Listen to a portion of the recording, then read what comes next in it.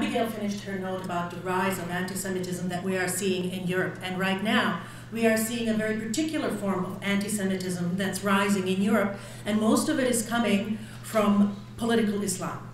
And I'm not sure if you follow the news of what's happening in Europe lately, but there is a bit of a migrant crisis, as it's being called.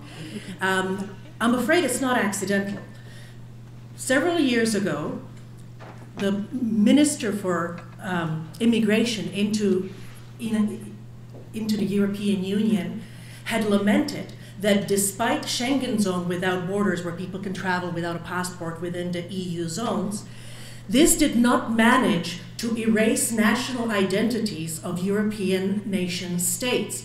And that was a big problem. And the proposed solution for this was mass immigration from the third world to dilute the national identity of the nation states within Europe. This was then followed last year by Angela Merkel in Germany, calling for migrants from, war refugees from Syria to please come to Germany, we will accept everyone. Sweden invited them, and Angela Merkel had invited them. However, most of the people who are coming to Europe are not coming to escape war in Syria. Most of them are coming from Africa and the Middle East and Pakistan and Afghanistan. They are destroying their documentation and pretend everybody now is a Syrian refugee.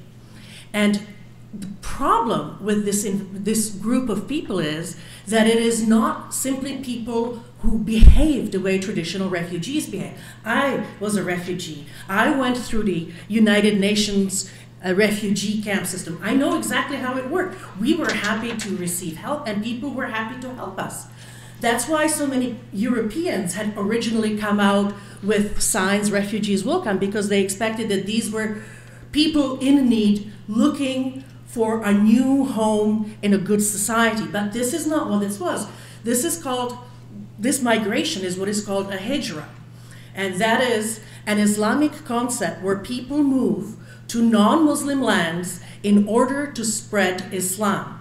These people believe that their political religious system is superior to all others, and that it is their duty to impose it on those who believe in it as well as those who do not believe in it.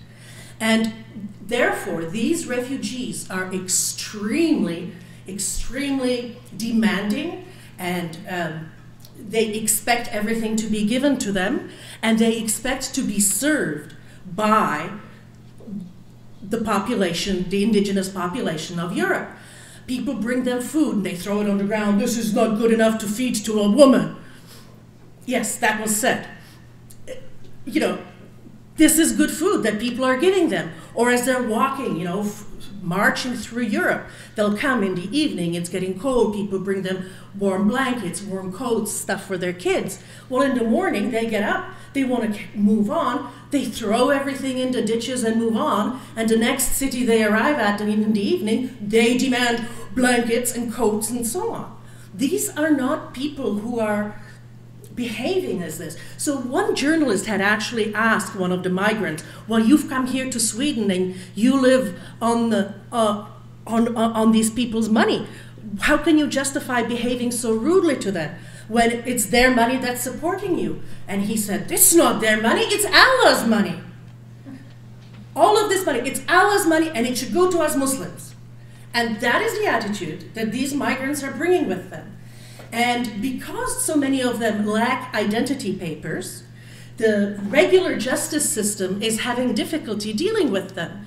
If they arrest a migrant and they bring him to court for assaulting someone or for breaking into a house and stealing whatever they can find and destroying the rest, which is increasingly happening, they cannot prove the person's identity, and therefore the charges cannot stick.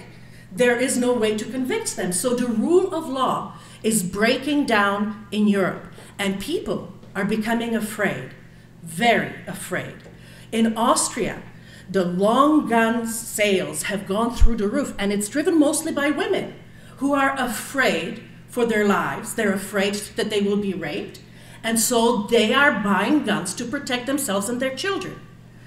because they see that the security apparatus, the police and the army and the border guard, they are incapable of upholding the rule of law. Sweden has now admitted that they have 53 no-go zones where police are afraid to go to, where ambulance systems don't work. There is only Sharia law. There is no way for regular citizens to be equal with each other in the eyes of the law. And this is necessarily frightening people. And people, yes, people are getting angry, but they are getting as angry at the invaders as they are at their own governments. And what is even scarier is that the governments, instead of saying, okay, we have to deal with this, are turning against the people themselves and attempting to suppress all dissent against this migration wave. Unless you have been following the news coming out of Europe very closely, you probably aren't aware of a term called the Visegrad Group. This is the term applied to a bloc of 4 countries geopolitically: Hungary, Slovakia, Poland, and the Czech Republic. But philosophically, Eastern Germany belongs in that group as well. These countries had lived under a totalitarian invasion yoke. And within living memory, people there understand what an invasion and occupation is. And therefore, these countries are resisting, not just on the not just the people, but also on the governmental level, against this migration. Angela Merkel had invited the migrants in, and now she's telling, well, we have too many, every country has to take their fair share. But not every country invited them, and these are the only 4 that have the political memory to attempt to resist migration on a political level. Now, in the other countries, and this started in Eastern Germany, in Dresden, there is a movement called the Pegida movement, which is a German acronym for Patriotic Europeans for European values. And they are marked in right-wing extremists, horrible people. They're the new fascists, they're racist, they're all... Well, just to show you what kind of people Pegida is, I have taken this from Pegida Denmark's website. It's about us, who we are and what we stand for, and full disclosure, I helped them a little with the English, but the ideas are theirs.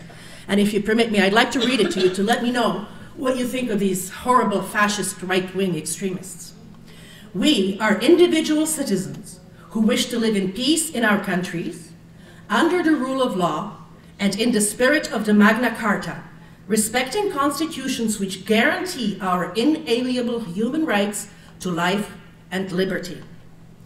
We cherish our most fundamental right to life and demand that governments live up to their obligation to protect it by applying the rule of law equally to everyone, regardless of gender, race, or any other consideration. We recognize that in order to maintain our rights, we must, first and foremost, defend our right to unfettered freedom of speech. Without it, there are no peaceful means to defend our other fundamental human rights. As such, we insist on our right to criticize governments, government policies, and politicians. As such, we insist on our right to criticize ideologies and philosophies and those who espouse and promote them. As such, we insist on our right to criticize religious beliefs, religious figures, and religious practices. As such, we insist on our right to criticize cultures and cultural practices. These are not simply our rights. These are the duties of every citizen. And that, my dear friends, is what qualifies as right-wing extremism in Europe today.